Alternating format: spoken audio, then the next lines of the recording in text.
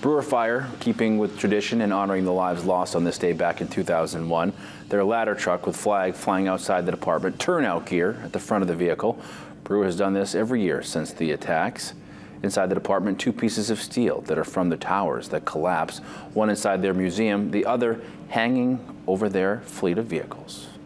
You know, every now and then, yeah, you do reflect back on what you were doing that day when the events unfolded.